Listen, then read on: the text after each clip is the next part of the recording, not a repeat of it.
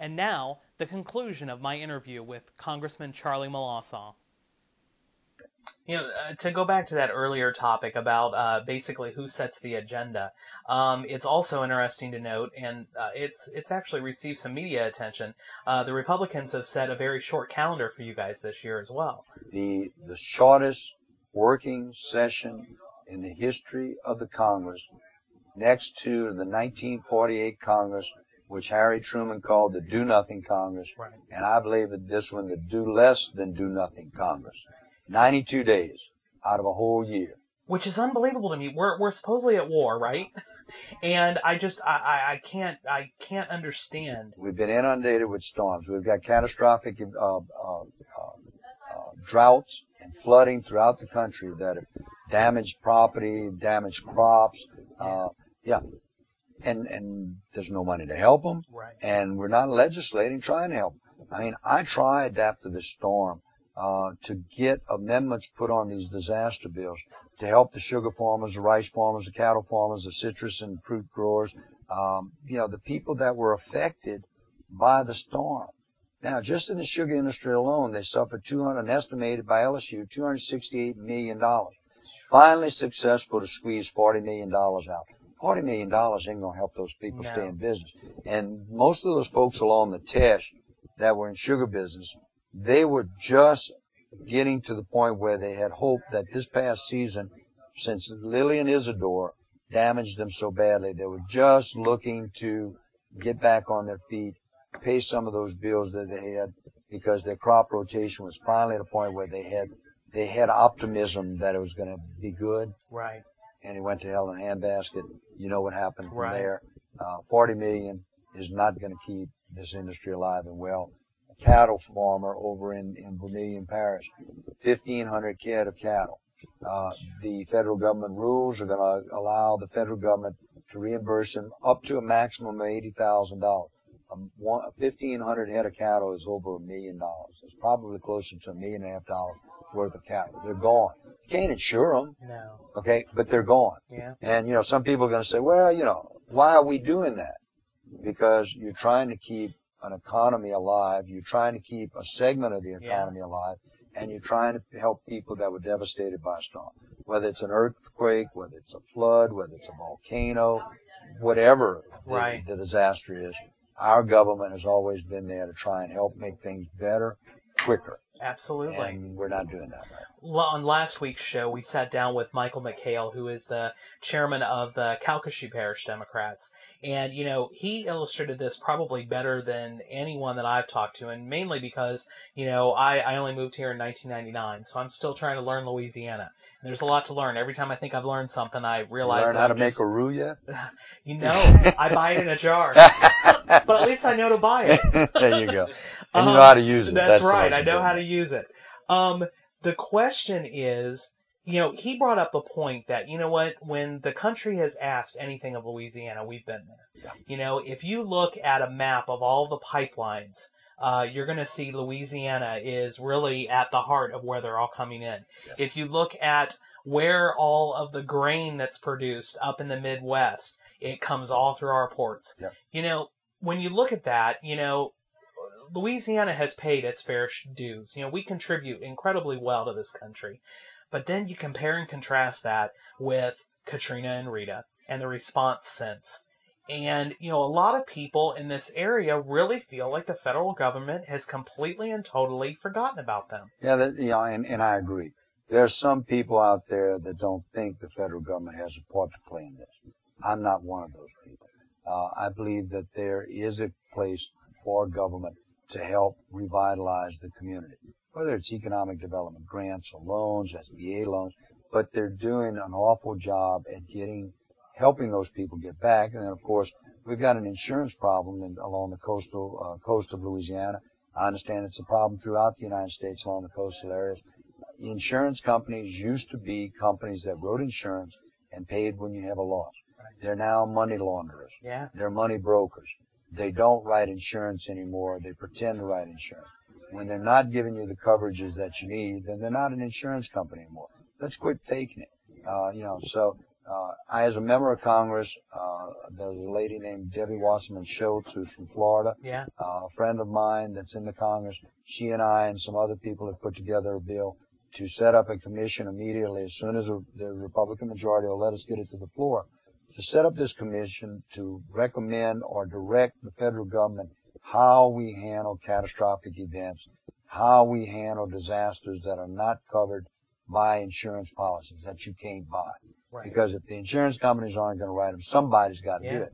Otherwise, the economy in these areas that are affected will go to, it's going to Exactly. die. You know, the communities of Houma and Thibodeau and Lafayette and Iberia, and Right. you can go across the coast.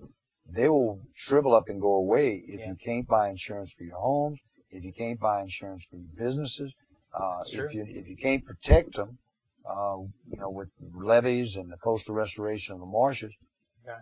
you've got nothing. Everything that we know about South Louisiana, that I've enjoyed about South Louisiana all my life, hunting and fishing, Right. in the coastal marshes, if we don't do something soon, that'll be gone, and the people that work and live here will have to move also. That's true. So tell me, where do things stand right now with offshore royalties? I know that there's basically, we had talked on our program before, that there are basically two separate bills that are going on. One that passed in the Senate, one that has passed, I believe, in the House. And we're trying to work out the two. We're trying to work out the differences. We're at the point where we're conferencing. We're supposed to be conferencing. Right. A conference committee. I have been told by my leadership that I will be on the conference committee if and when they seat a conference committee. Now, the House members, there's about 6 of us with the chairman, Pombo, and that have been meeting regularly to talk about what we're willing to offer to the Senate as a compromise. Our problem is that the Senate doesn't want to come forward with take any of our compromise. Right.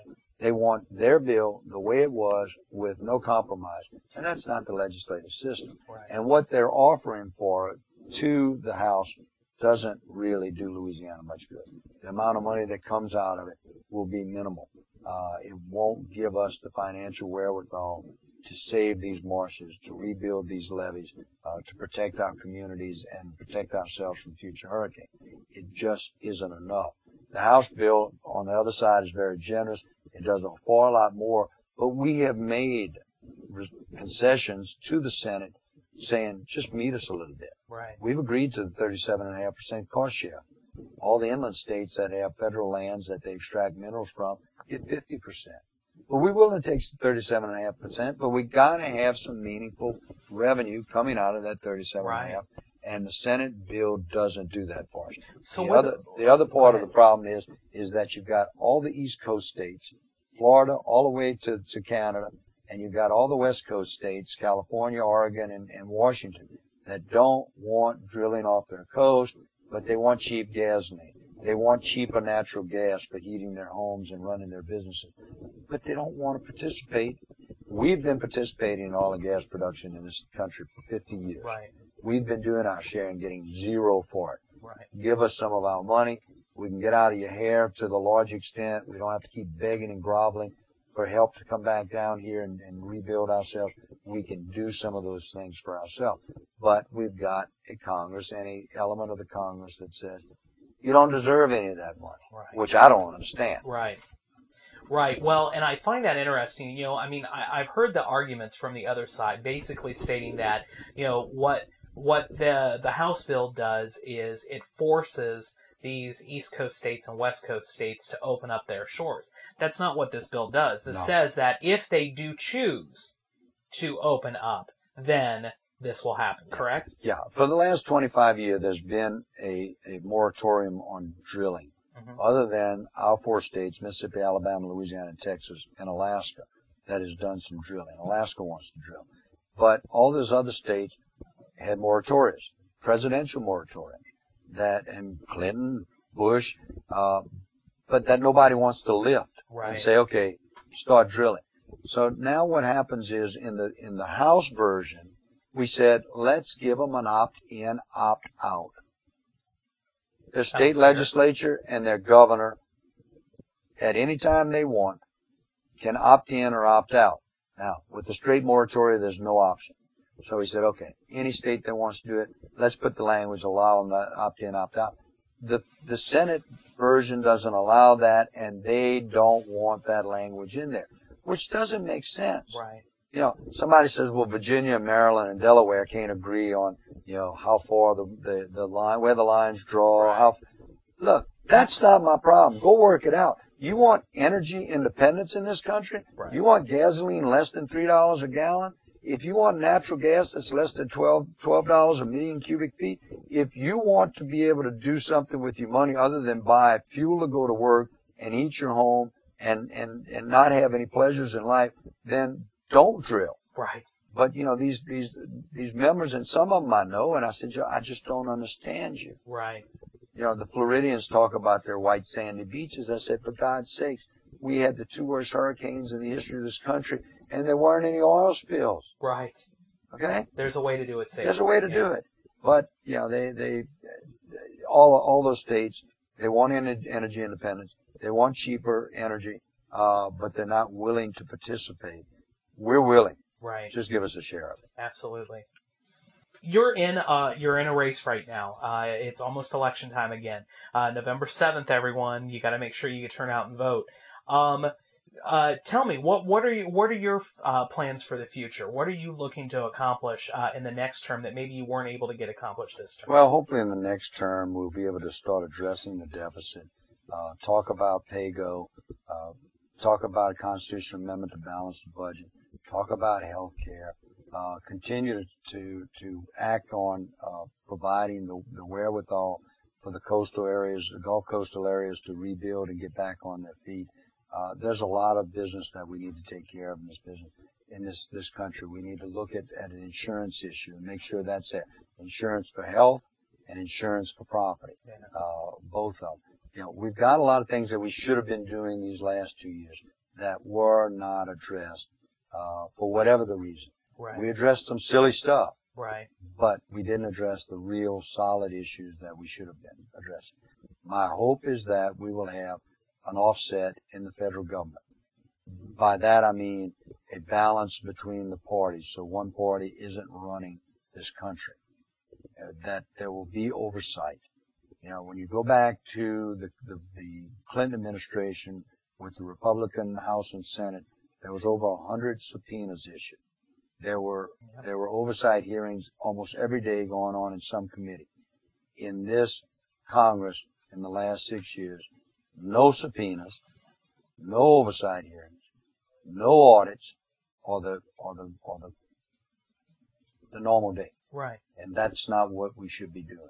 Well, and I was surprised too, frankly. I mean, one of the things that just blew me out of the water was presidential veto. Only happened one time so far, and look what it was for. Yeah. You know, I mean, to me, I was just shocked that, I mean, that's usually a tool that's used by presidents. That's right. And you don't really have to when you're all talking the same talk and drinking the same Kool-Aid.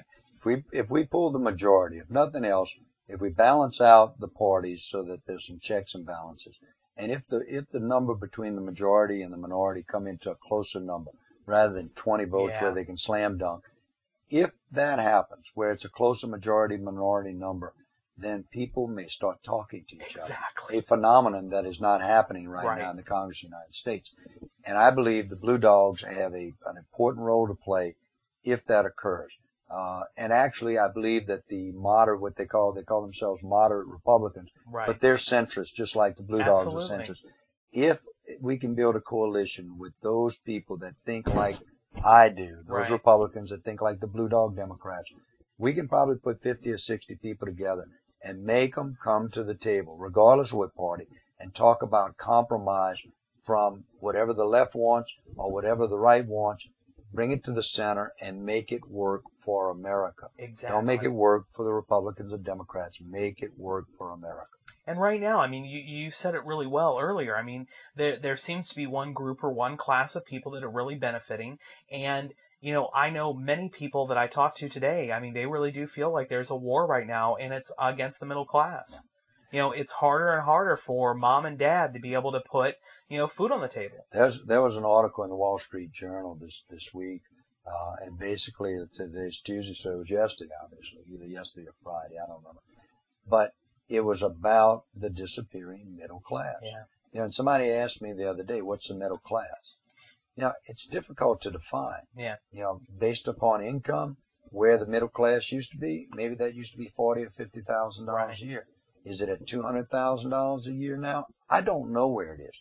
All I know is that people that used to make what they thought was a good living are struggling to pay for the gasoline, for the health care costs, for the food on the table, for their children's education, and all those other things that they need to provide, and then have some left over for retirement or for a leisure weekend or a vacation once a year.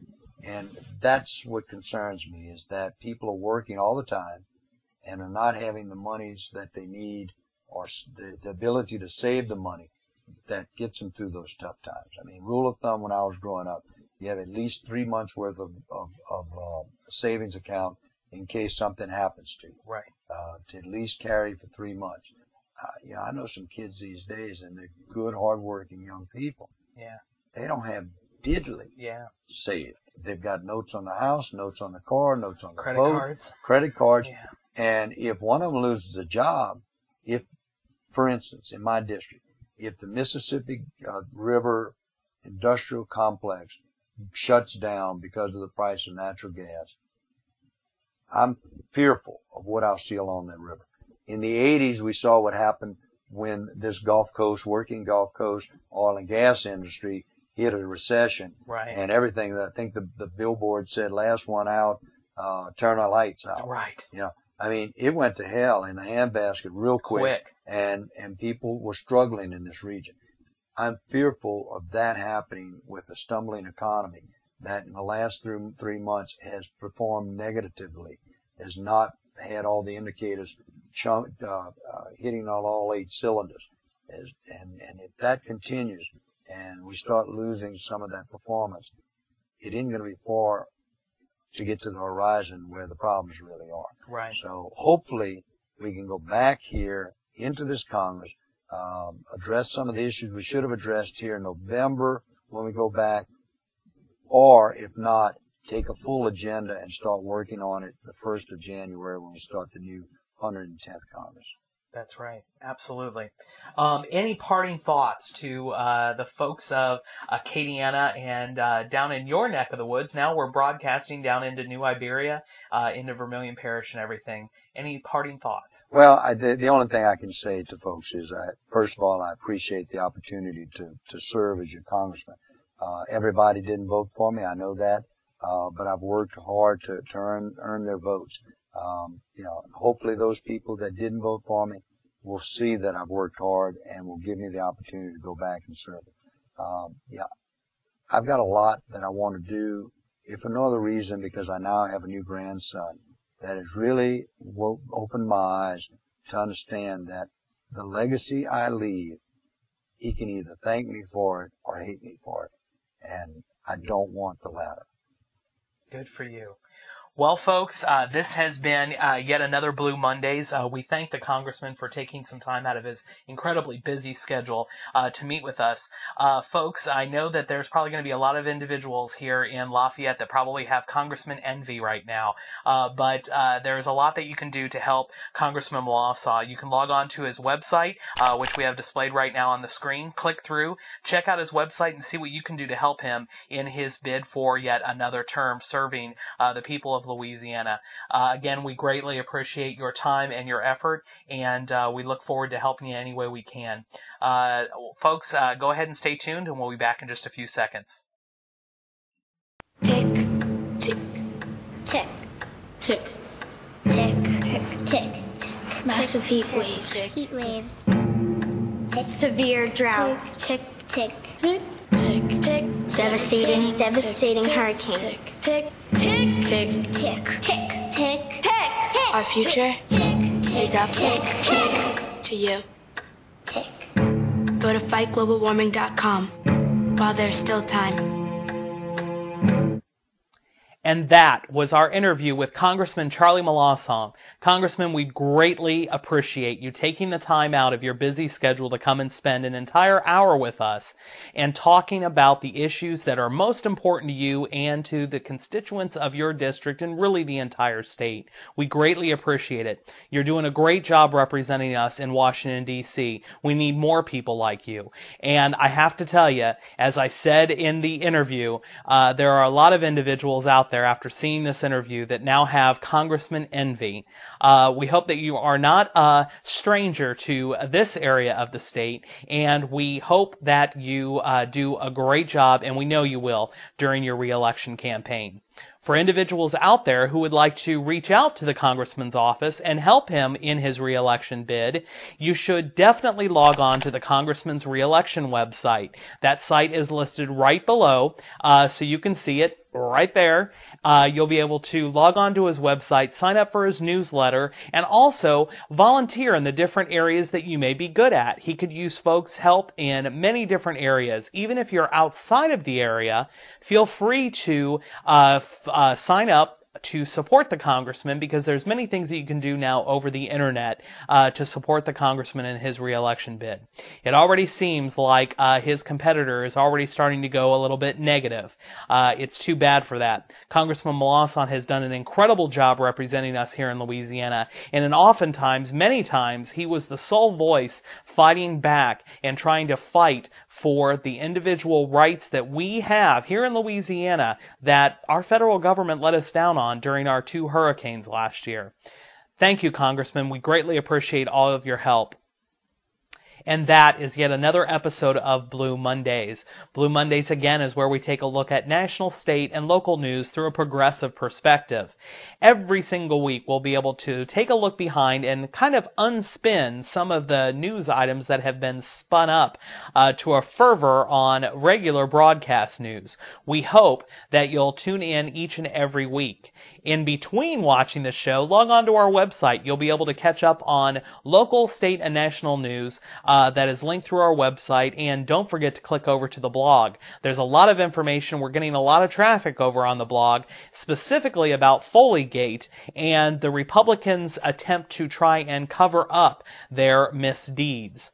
It's definitely an ongoing saga that is truly a tragedy. But do check it out. There's a lot of great information on there. And of course, on our website, you'll be able to see this and every other episode that we have of Blue Mondays in case you missed one. That being said, tomorrow morning, brew your cup of coffee, get up about 5 minutes early and curl up to your laptop or your computer at home and log on over to theadvertiser.com. Each and every Tuesday morning, you'll be able to check the Left blog, written by yours truly, Stephen Handwork, and where we take a look at different issues that are taking place in our area. This week, I take a look at the local area and why Mike Stagg is right for the Louisiana 7th Congressional District and why he should be our next congressman. Congressman Bustani has a lot of explaining to do, and I hope you take a look at my column and let me know what your thoughts are. But that's it. That's all the time we have. So thanks a lot for joining us here on Blue Mondays. We hope to see you back next week at 9 o'clock Monday night on AOC Channel 15. Good night, and take care of each other.